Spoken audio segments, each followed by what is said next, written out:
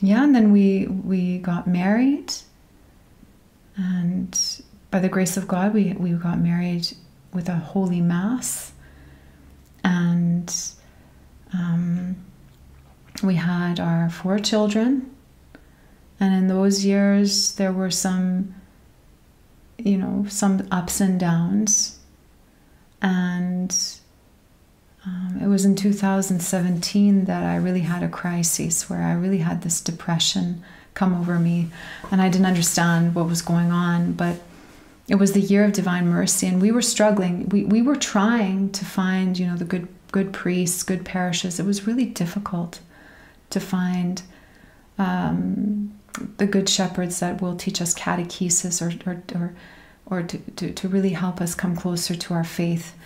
And we were searching, but it felt like the doors weren't opening, right? It was really hard. You were always trying to get a confession in, and yeah. For me this was also like I don't go there. I don't want to go to a confession.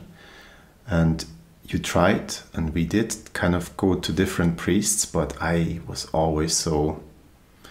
I didn't have true contrition. I just went there to keep the peace, to just go with the flow there, and it felt good once you did it. But was I open about everything? Did I do a live confession? Did I really confess all my sins? No, I didn't. I was just like doing it to keep the peace, to go with my wife where her journey went, and she started to search more and more and more. She went into directions like, do you remember what was this guy, Wayne Dyer? Yeah, moments? I started to get caught up with the New Age movement. New Age, right? And yoga.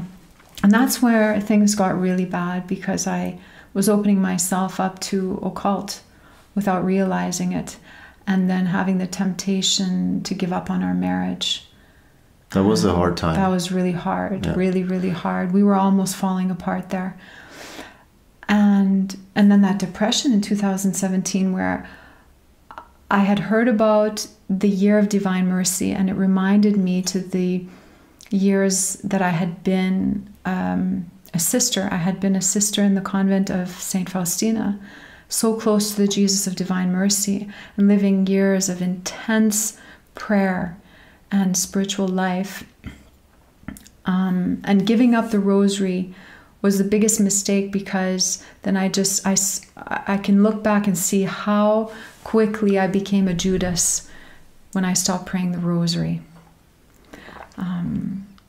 I see the rosary as like a tiller that tills the soil of the soul.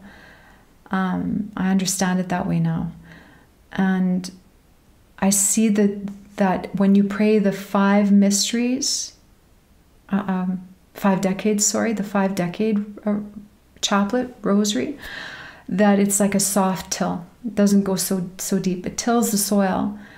But when you do the 2 mysteries, then it's a little bit, the tilling is a little bit deeper. And then when you do the 3, it's even deeper, and then it allows the soil of the soul to receive the seed of God's word and the sacraments that much deeper, and for it to like really get in there, for the faith to really be planted in and survive, and to bear fruit in faithfulness. Now, tilling is not easy though, right? It's not easy. The prayer of the rosary is not really easy. hard It's a work. special grace. Yeah, it's a real struggle. So should we talk about when we started to still till? Right, when we started to till. Well, I cried out to God for mercy. I asked your mom to get a picture of merciful Jesus because she was going to Rome. And she brought us an image of Jesus of mercy. We hung it up in our living room. And I cried out to him for mercy. I called out to him and said, rebuild me, make me new. And the first thing he did was bring me to his mother. And the way he did that is he led us to discover that movie, Mary's Land. Do you remember when we watched that together? That was about Medjugorje. Medjugorje, right? Testimonies from people in Medjugorje. And then it was like this moment of remembering, oh, my childhood and praying the rosary, and the good sides of prayer, and the peace that I had. And I started to cry, and I turned to you and I looked at you and I said, can we try to pray the rosary together? And you said yes. And I hung up a picture of Mother Mary beside our table, our dining room table.